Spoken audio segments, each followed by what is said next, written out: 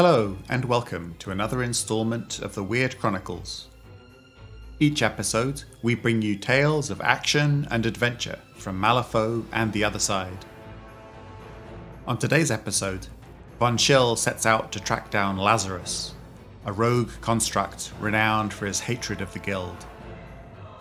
Lazarus's skills could be invaluable to the Freikorps, if he can be trusted. I hope you enjoy Law of Lazarus.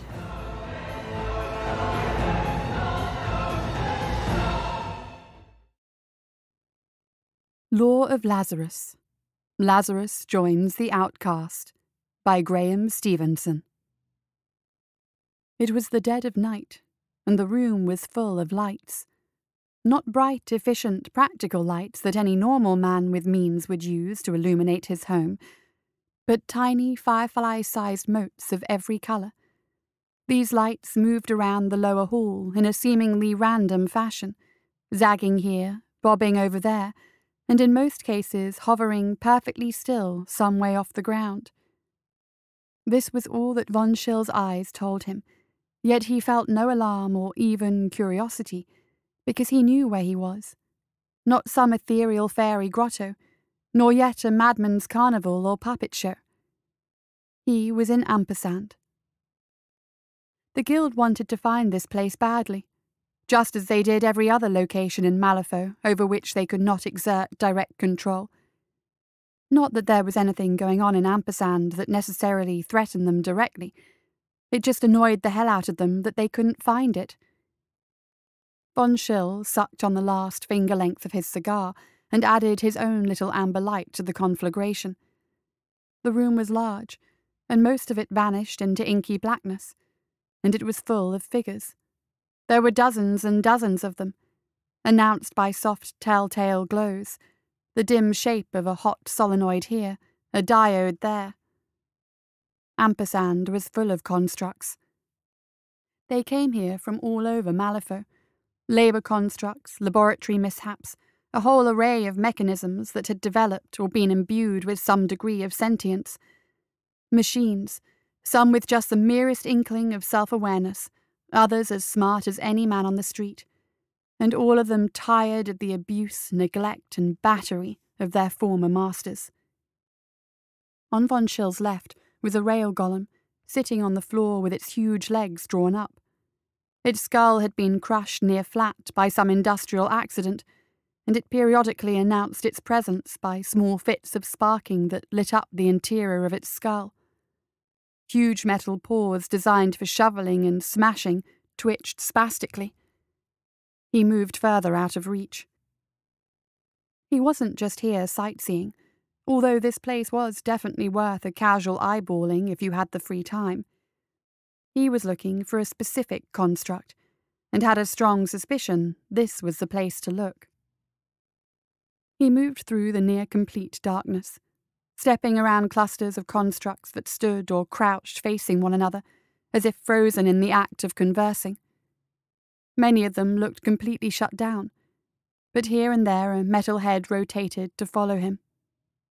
Soft muttering could just be detected in some of the nearer clusters, but whatever dialect they were using was unknown to him. A big machine barred his way. It was painted a deep navy blue, the paint chipped away to reveal rusting, blistered steel around the edges of its torso and limbs. It looked like it had seen a lot of heavy use, and most of it was covered in fine scratches. A dozen crimson spider eyes looked down at him, their expression unreadable. "Identity unknown," clanked a thick, mechanical voice from somewhere in the chest. "Status. Mission." Von Schill gave it the once-over. Instead of hands, it had heavy, curved pincers that looked capable of slicing through steel, and it probably tipped the scales at 400 or 500 pounds. He decided on the diplomatic approach. "I'm here to find someone," he said. "I got a job I need them to do."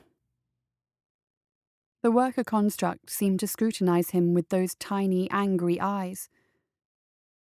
"Association, guild," it rumbled. The worn steel pincers slid open in anticipation.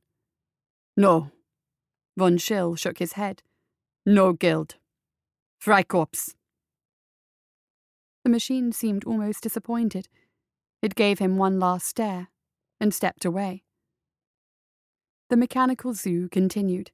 As he moved deeper into the building, the concentration of shapes increased.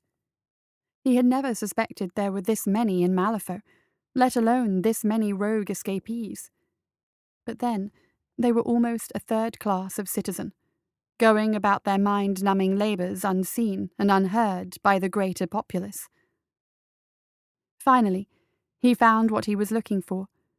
Near the centre of Ampersand was where the most sophisticated and sentient of the renegades congregated. There was a gathering of them around a metal bench under one of the few sources of illumination in the whole place, a glass globe on a thick rubber wire that was suspended from the ceiling some unfathomable distance overhead. The globe threw out a bluish-white illumination that was bright enough to make Von Schill squint. 4 bulky and inhuman shapes crouched over the bench. Absurdly, impossibly, they were playing cards. Von Schill recognized the construct he was after immediately. His target sat directly ahead, facing him. There was a raw-looking socket at the end of its bulky right arm, like something had been temporarily removed. Von Schill had a good idea what. Instead, a miniature wire clip resembling a band leader's music stand stuck up, holding a fan of 5 cards. A round green optic in its chest bathed the card faces in emerald light, and a single red eye in the dome head rolled slowly from the cards to its opponents, then back to the cards. The left arm was far more conventional and hovered nearby with the fingers poised. Lazarus. Guild hater and anarchist. Dented, scarred, exceptionally capable, and potentially available for hire. Von Schill bided his time, settling against a pillar, which later turned out to be a water tank on legs, and watched. Directly across from Lazarus was a boxy machine with a confusing flurry of arms, each made from thin, interconnecting rods, not much thicker than a marsh reed. Von Schill couldn't quite figure out what it had been designed for, but it sure knew its way around a pack of cards. The arms knifed and jabbed, and those cards flew around the table. To the left of the dealer box was something that looked rather like an upended iron bath with cockroach legs coming out the front. The body was heavily riveted and mighty-looking. Thick glass portholes were fitted all around the top, and a single green eye on a stalk moved around inside. There was something nautical-looking about it, from the tubing that ran along its underside to the streaks of salt-eaten rust on its flanks, and the stink of river mud. It had to be some sort of mechanical diving bell. On the right, and apparently the focus of Lazarus's attention, was a thin and somehow severe-looking machine. It held its cards with double-jointed limbs, and Von Schill noticed that the 8 fingers attached to each hand were all fitted with rubber tips. It looked to him like a clerical mechanism, an adding machine or some sort of accounting device. The bullet holes in it suggested that it may not have proven as trustworthy as its creator had hoped. They were using washers as chips, and the largest pile by far was beside the adding machine, which seemed appropriate for a game where mathematics was a factor. But, as the constructs played, Von Schill noticed that the tide of the game was steadily turning in Lazarus's favour. That single red eye spent a lot of time fixed on the adding machine, as it shuffled and fussed with its cards. Lazarus seemed to pulse slowly, and then the chips would go down, with Lazarus winning another hand. Von Schill grinned around his cigar. He knew why Lazarus was winning, but it wasn't his place to explain it to the others at the table. Finally, inevitably, the other 3 machines tapped out, drained at their chips and flat broke. One by one they clumped and ratcheted away from the table, leaving the victor sitting alone with his mound of oily washers. This looked like as good a time as any, and von Schill slipped into the stool recently vacated by the dealer box. "Good game," he said. The red eye rotated around and fixed on him for some seconds, then rolled back to counting its winnings. "Von Schill," it grated. "Long way from home, Freikorps. Got a job offer for you. Thought you might like to put that mimic ability of yours to better use than cheating at cards." The eye turned to him again. "Cheating. A flesh notion. Flesh law is complex. Illogical semantics. Ethics. Morality. To exist under that yoke is equally illogical. Ergo, ampersand." Von Schill chuckled. "Dress it up fancy any way you like, Lazarus. It's still cheating. Through flesh eyes, perhaps. Construct law is simpler. I wonder what the diving bell and that walking abacus with the bullet holes in it would say about your interpretation of construct law."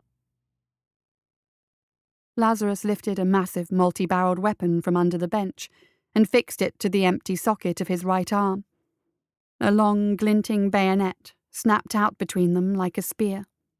"Nothing," it grunted. Von Schill eyed the cruel weapon. "You're probably right." The construct got to its feet, towering over the still-seated Freikorps leader. "State your purpose, Freikorps." Von Schill sucked on his cigar and blew a puff of smoke into the machine's midriff, momentarily clouding the green glow. "Oh, I think this will be right up your street." He grinned.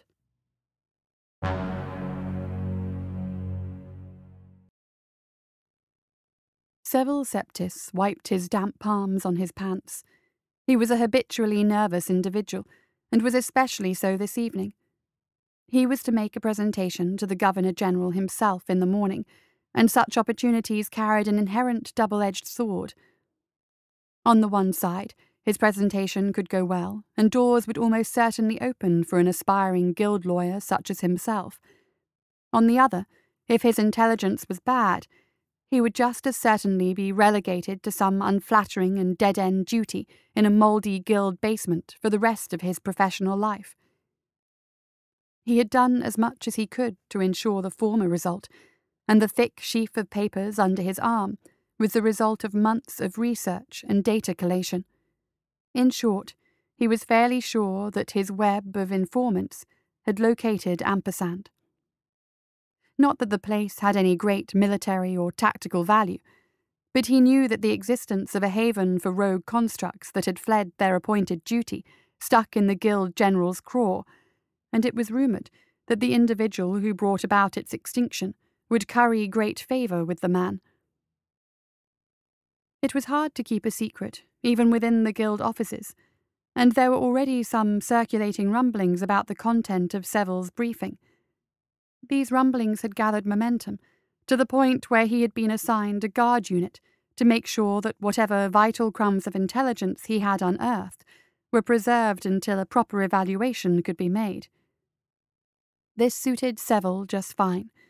The streets of Malifaux could not be considered safe even under the midday sun, let alone a late-night journey through a succession of brick lanes to his home.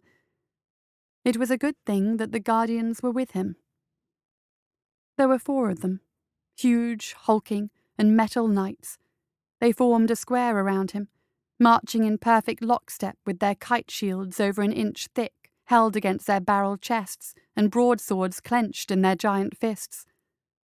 Even one of them would have made a potential ambusher think twice.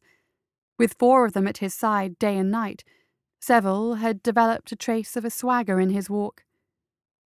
And there was something else, an ace in the hole that no one knew about but him. A silent shadow that flitted across the rooftops overhead and watched their little procession with baleful amber eyes. Seville had never seen much more than a suggestion of the hunter construct, but he knew it was out there, ranging ahead and scouring the streets and alleys for signs of danger. They left Curmudgeon Square and followed Brook Walk for some distance. The crunch of armoured feet on the cobbles echoed, and, along with the clanking joints and hissing pistons, it sounded like a lethargic iron wave was rolling slowly through the dark. The guardians were imposing, but far from stealthy.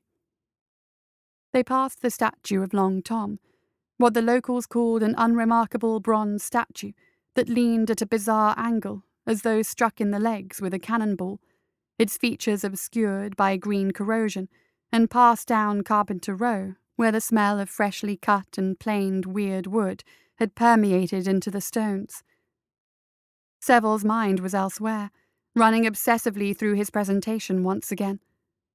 The intelligence was good, he was certain of it. 2 separate scouts had confirmed the same location after several expensive weeks of searching. The 3rd scout never returned, but Seville knew the old proverb about omelettes, and never lost a moment's sleep over it. There were hand-drawn maps and bearings prepared by the scouts. The quarantine zone was legendary for resisting attempts to quantify and map it, almost as if the buildings and streets themselves shifted to foil the guild cartographers. But the information was only weeks old, and Seville was confident Ampersand could be found if they moved quickly. His musings were interrupted by something falling from the black sky above and exploding on the hard cobbles.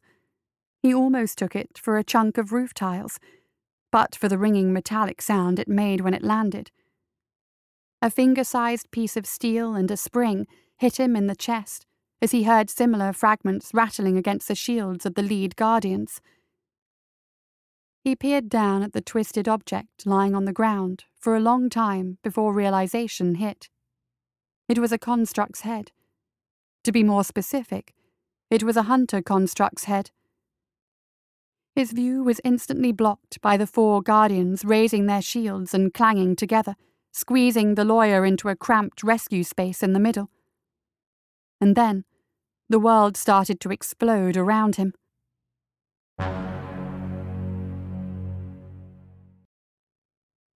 Lazarus had waited for the hunter to come within range, turning his baleful red eye upon it and soaking up the inherent agility and stealth of the mechanism. His heavy, crushing feet had become quiet and sure pads. His loud, clanking joints and clunking drive pistons had become as quiet as the breeze that sifted across the chimney pots at his back. The hunter was crouched at the edge of the roof, 5 stories up and watching the approaching guild lawyer and entourage, rather like a cat watches an unsuspecting mouse. Lazarus had got within feet of it before his presence was finally detected.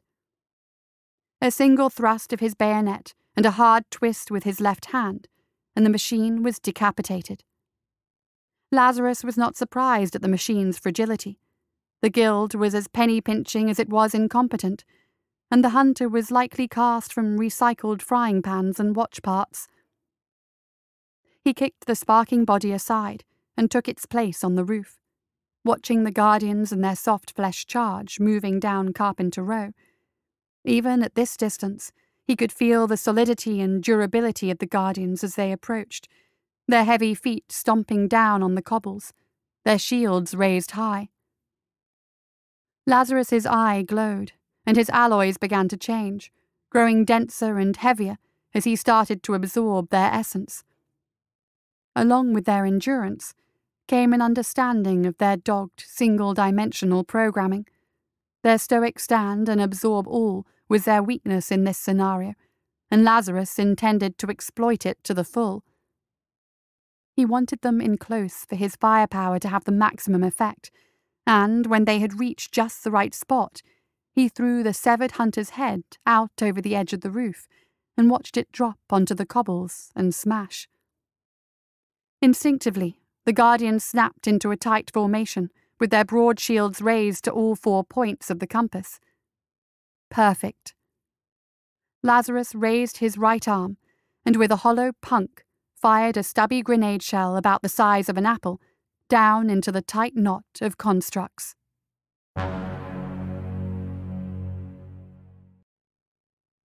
Seville's teeth rattled in his head as the first explosion hit.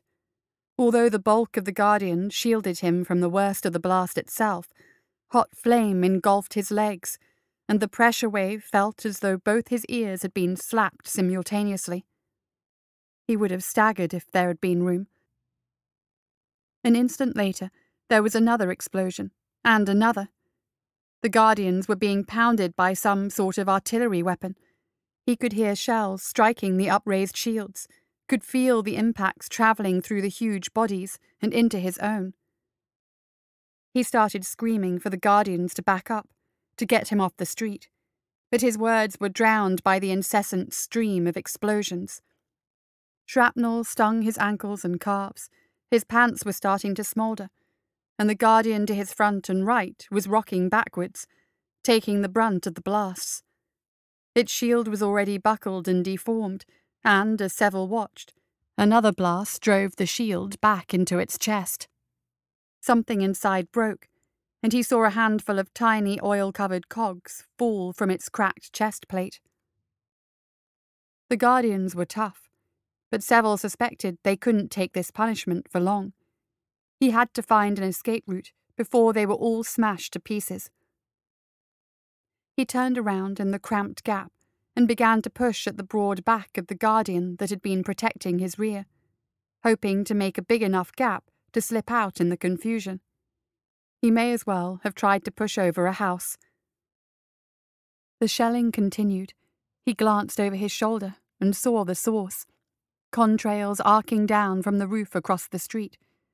They were being bombarded, and the Guardians were reacting to it the only way they knew how, by putting themselves and their shields between the attack and their master. "Move!" he shrieked over the thunder and flames. "We need to move!" The Guardians never responded.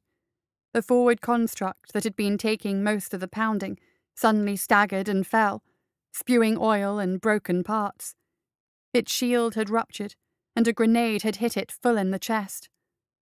The others immediately moved to close the gap, interlocking their shields and bracing their sturdy legs, but they were already battered, and their metal was blackened from the explosions. Finally, though, he saw his chance. With the other two Guardians moving forward to form an arrowhead shield wall against the grenade salvo, there was a space to the rear. A building sat less than 50 feet away, and the door looked none too sturdy. A run and a hard shoulder charge, and he would be halfway to freedom. His escape plan came to a jerking halt, however, when one of the Guardians grabbed his upper arm and yanked him into its shadow. "Stay behind me," it bellowed through the hail of explosions, ignoring his pleas and struggles to be released. Quite suddenly, the barrage of grenades shifted, dropping low and bouncing under the raised shields of the Guardians.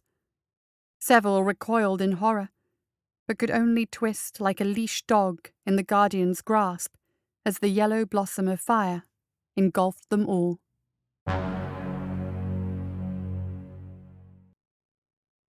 Lazarus stepped off the rooftop, landing on his haunches with a tremendous crunch that fractured the stone, using the hunter's agility to absorb the drop from such a height. The Guardians were all down. As he got close, he saw that one was still active, although its legs were twisted ruins. Its implacable face was fixed on him as it dragged itself forward with its remaining arm. "Intercept!" it grated. "Eliminate!" Lazarus drove the point of his bayonet through its skull and twisted. The mechanism finally slumped. He had to kick around in the wreckage for a minute to find the lawyer. He was alive and relatively intact, although his face and clothes were burned and torn from the grenade blasts. Trembling convulsively, he stared up at the big construct with terror and self-pity, his mask blasted off. Lazarus pressed the tip of his oil-smeared blade against the shivering lawyer's nose. "The dossier," he said. Many of the paper sheets were burned around the edges, and one piece of shrapnel had punched a hole clean through the folder, but the lawyer meekly offered up the tattered information nevertheless. Lazarus took it without comment, his gun arm pointed directly at Seville. The barrel mouth still glowed faintly. It would be easy to finish off this guild rat. A single thrust would do it.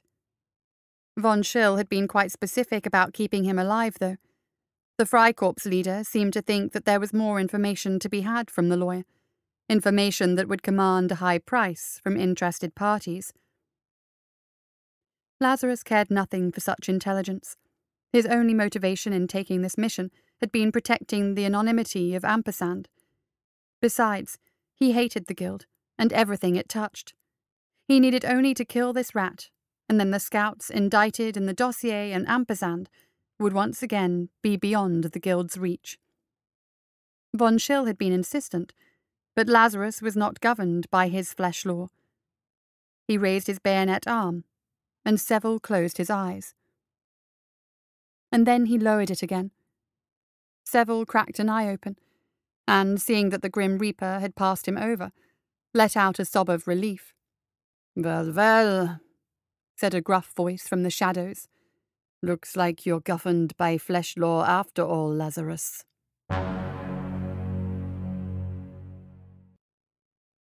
Von Schill had been watching from the alley mouth as the Guardians were pounded to scrap. This had never really been a test of Lazarus's abilities, but more a test of his dependability. The construct's hatred of the guild was renowned, and there was probably nothing Lazarus would find harder to resist than killing a slippery weasel like Seville Septis. And Von Schill needed to know if he was dependable. The decisive moment over, a dozen Freikorps troopers floated out of the shadows, and 2 trappers appeared on the roof.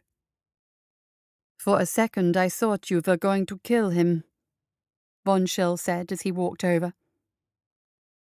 "For a second," Lazarus agreed. "Why didn't you?" The big construct retracted his bayonet and looked down at the sobbing lawyer with his expressionless eye. "To protect Ampersand from guild attention would indicate fear of the guild," he said, grinding out each word in a monotone. "We are not afraid. Let them come." The Freikorps leader made a gesture, and the lawyer was hauled away. "You did good tonight, Lazarus," he said. "The Freikorps could use someone with your skills. I got something in the pipeline coming up. Something big." Lazarus gazed down at him. "State your purpose," he said in his bass metallic voice. Von Schill patted around himself until he found a cigar, jammed it in his mouth, and lit it. "Oh, I think this will be right up your street." He grinned.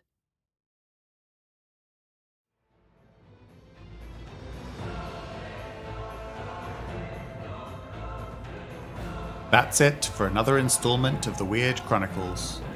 Join us next time for more tales of action and adventure.